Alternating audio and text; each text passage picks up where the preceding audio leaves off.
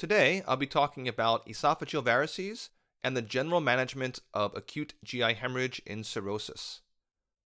By the end of the video, you'll be able to describe the relevant anatomy and pathophysiology behind the development of esophageal varices, to list preventative measures that can be taken to prevent bleeding from esophageal varices, and to describe specific considerations in the treatment of variceal bleeding, including transjugular, intrahepatic portosystemic shunts, better known as TIPS. The most significant factor in cirrhosis that increases a patient's predilection for GI bleeding is portal hypertension, leading to portosystemic shunts, which are either abnormal or exaggerated means of collateral blood flow between the portal venous system and the systemic veins. Spending a minute to review the relevant anatomy here will be helpful. Here are some of the organs of the abdominal cavity. We have the small and large intestines, the stomach, the spleen, and of course the liver. In order to better see the veins, let's pull these organs apart a little. So what veins do we have? In the posterior of the patient, the largest vein in the body is the inferior vena cava, which is fed by the right and left common iliac veins, as well as the hepatic veins. There is also the azygos vein, which is the backbone of a subsidiary venous system that drains the posterior abdominal wall. This small vein feeding it is one of the esophageal veins. Draining the intestines, there is the superior and inferior mesenteric veins. Here is the splenic vein. This little one here is the left gastric vein, which drains part of the stomach and the distal end of the esophagus. Collectively, those all eventually flow into the portal vein, which then divides into the right and left portal vein as it enters the liver. This collection of veins which drain into the portal vein is known as the portal venous system, or alternatively, the hepatic portal system. The role of the hepatic portal system is to bring blood from the intestine that is rich in nutrients from recently ingested and digested food, and potentially some toxins as well, directly to the liver to be metabolized. In cirrhosis, both resistance to portal blood flow increases, as well as the portal flow rate itself, so there is more blood trying to squeeze through tighter blood vessels. As you may recall from physiology, the pressure gradient between 2 points equals the flow times resistance, so this leads to a higher pressure in the portal vein. High pressure in the portal vein results in blood being redirected to alternate routes back to the heart. There are a number of portal caval anastomoses between the portal and systemic venous system where this can happen. The most notable of these is in the esophagus, whereby blood from the intestines travels backwards through the left gastric vein and ends up in the esophageal veins draining to the azygos system. These veins that surround the esophagus aren't designed to handle this volume and pressure of blood, so over time they become tortuous and dilate, developing into esophageal varices. Here's a chart of the more clinically relevant locations of portosystemic shunts.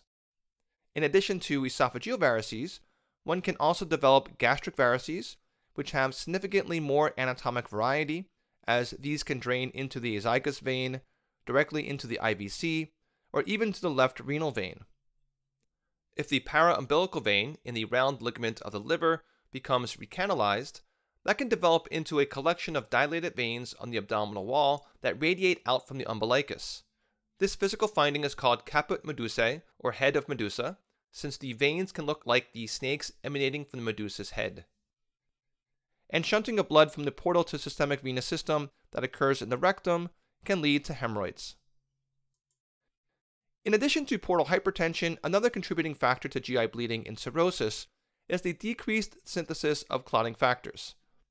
This increases the severity of bleeds that occur for other reasons, rather than causing de novo bleeds on its own. And last, remember that all other mechanisms that occur in patients without cirrhosis can also occur in patients with cirrhosis. In my personal experience, the most common scenario is a patient with alcoholic cirrhosis who's presenting with an upper GI bleed, where you work on the assumption that it may be from esophageal varices, but when the patient receives endoscopy, it's discovered to be something like alcohol-induced gastritis. Focusing just on esophageal varices, about 1/2 of patients will have them at the time their cirrhosis is diagnosed, and 1/3 of those who develop varices will eventually experience a variceal hemorrhage. Here's what they look like on endoscopy.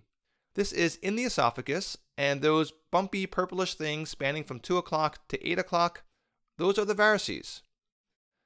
Variceal hemorrhages are typically life-threatening and a significant cause of mortality with a 6-week mortality rate of 15 to 20%. Because of this, and because they can be treated before hemorrhage occurs, all patients with a new diagnosis of cirrhosis should have a screening EGD to look for their presence and to have them potentially treated right then if specific criteria are met. Options for endoscopic treatment include variceal ligation, also known as banding, in which rubber bands are placed around each varix, resulting in the varix thrombosing off. Another option is sclerotherapy, in which a sclerosing solution is injected into the varix. In general, ligation is the preferred option. I'm going to spend just a minute on the concept of endoscopy for those viewers who have never seen it before.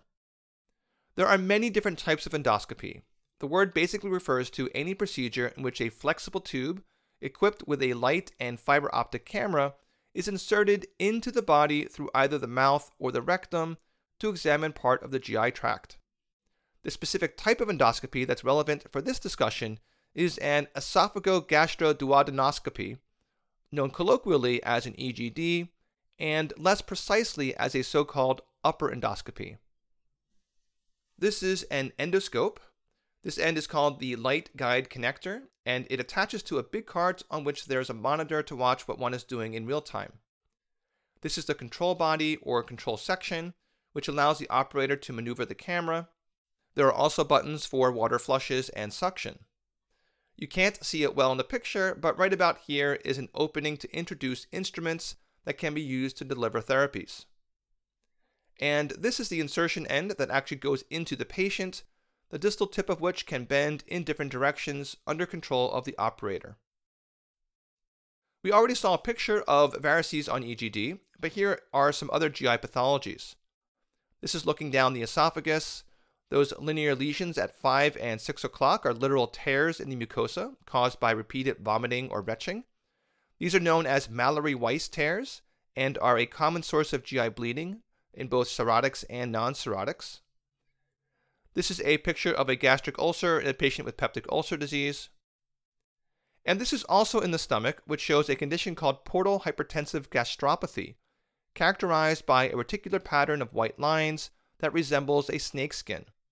This is another complication of portal hypertension, most commonly found incidentally or determined to be the source of a slow chronic GI bleed, but it can also rarely lead to a dramatic acute hemorrhage of similar presentation to a variceal bleed. In addition to prophylactic endoscopic treatment, patients can also receive prophylaxis against variceal hemorrhage with beta blockers. Non-selective beta blockers block beta-2 mediated dilation in the mesenteric arterioles, resulting in vasoconstriction and subsequent decreased portal blood flow.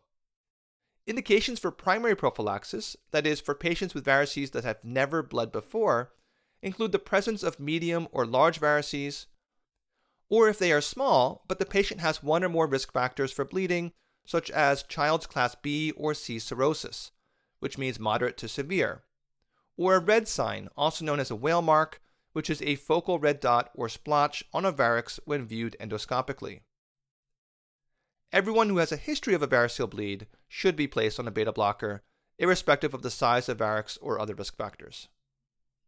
Conventional options for beta blockers to prevent variceal bleeds include propranolol, nadolol, and carvedilol.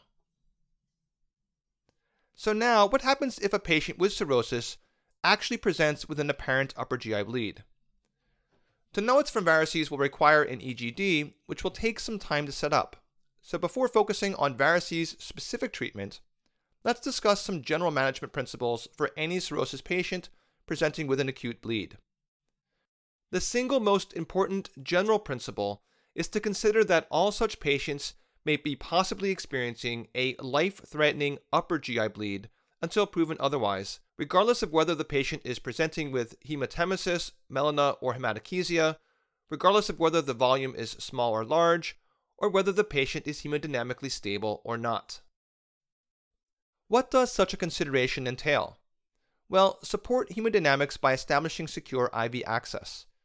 2 large peripheral IVs are better than a routine triple lumen central line. Then start infusing either IV fluids and/or packed red blood cells. Remember that the baseline systolic blood pressure in cirrhosis can run relatively low. 90s to 100s is not uncommon. Also, current hemoglobin levels don't reflect the degree of an acute hemorrhage. When people hemorrhage, they hemorrhage whole blood, not just red blood cells. So the hemoglobin concentration remains the same until various mechanisms cause internal redistribution of fluids into the intravascular space, a process which may take as long as 12 to 24 hours. In addition to supporting hemodynamics, you want to correct any underlying coagulopathy. This means transfusing fresh frozen plasma or FFP to bring down the INR. There is no specific universal goal INR, but in my experience, around 1.6 seems to be a relatively typical goal of most GI and critical care docs. Transfuse platelets to a goal of above 50,000. You can consider administering vitamin K, but realize that the onset of action may take hours, and it may be of low effectiveness if the patient is not actually vitamin K deficient. What are some medications that should be started while waiting for endoscopy? Most patients receive 2. Octreotide, which is a long-acting somatostatin analog, which inhibits the release of vasodilating hormones, leading to splanchnic vasoconstriction, reducing portal flow. It's given as a 50 microgram bolus followed by 50 micrograms per hour for 3 to 5 days. Outside the US, terlipressin is sometimes used instead of octreotide. These meds are specifically used for bleeding esophageal varices.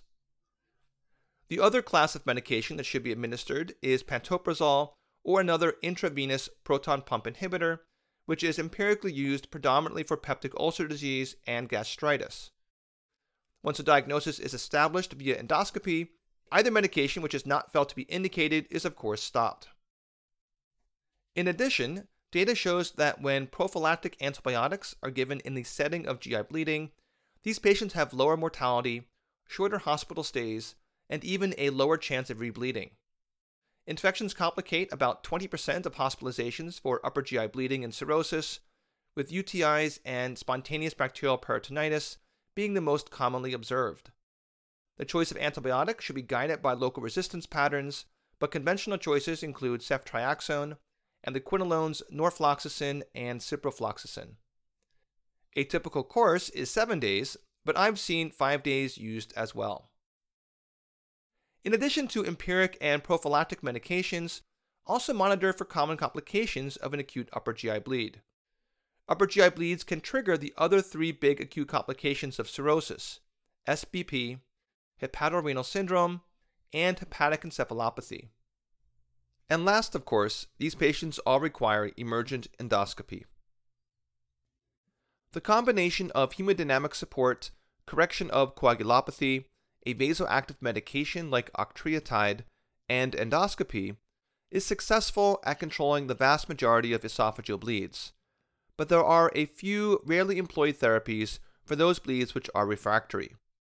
The first is balloon tamponade.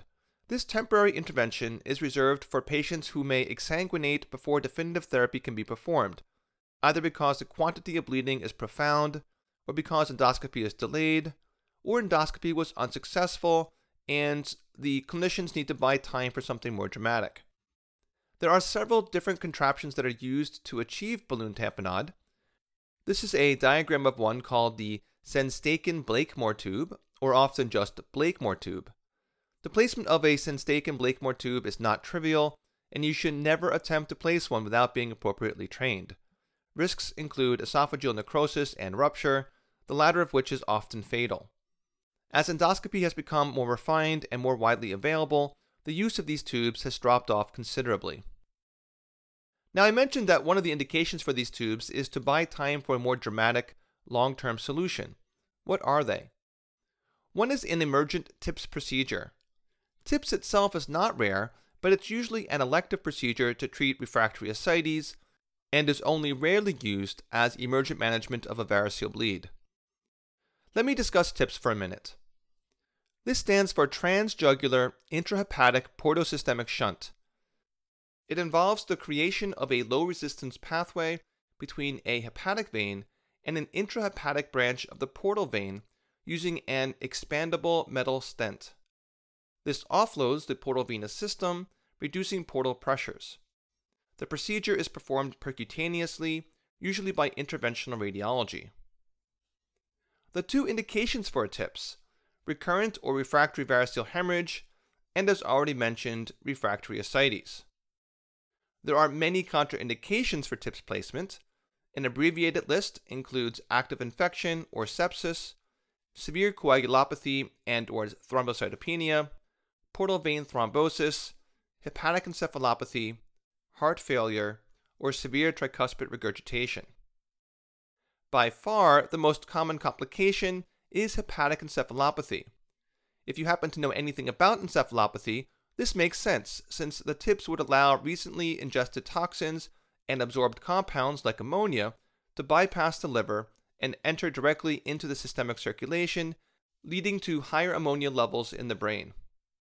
Uncommon and rare complications include periprocedural infection, periprocedural hemorrhage, hemolytic anemia caused by mechanical trauma of red blood cells passing through the stent, hyperbilirubinemia independent of the presence of hemolysis, and shunt stenosis or occlusion. And the absolute last choice for the definitive management of a life-threatening and refractory variceal bleed is an emergent surgical procedure to create a portosystemic shunt. There are various surgical options, all of which have high rates of achieving hemostasis, but with extremely high rates of perioperative mortality. That concludes this video on esophageal varices and the management of acute GI hemorrhage and cirrhosis. I hope you'll consider viewing my other videos on the acute complications of cirrhosis, including SBP, hepatic encephalopathy, and the hepatorenal syndrome.